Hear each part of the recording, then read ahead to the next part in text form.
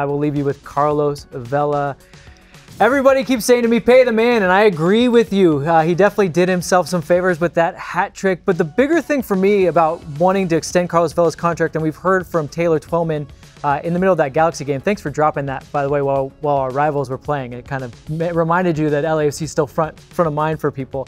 But he's very confident that they're, one, talking now, and two, that Vela will get either an 18 to 24-month extension. I agree with it wholeheartedly. And it's not just because of his hat trick. Really, for me, it's about this. Carlos Vela was your player, the first guy you signed, the first DP, your marquee player. You have to do everything right by him. And look, I know that John Thorrington goes through this with a very analytical eye. He has to look at the whole team, and he has to look at what's best for the team.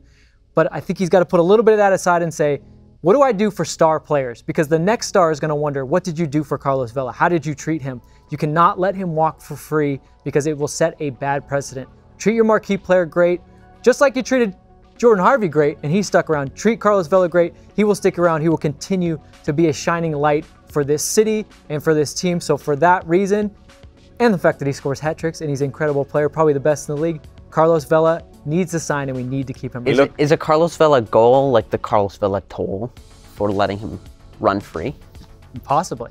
He looked really happy, smiling, communicating with the family in the stands. It was wonderful optics. It must be incredible to be that good. He loves his city. That good because you're happy. Like, you get to go on. So many guys buckle under the pressure and they think all about the pressure. He thinks, how can I have fun today? And he does it by curling the ball around defenders into the back corner.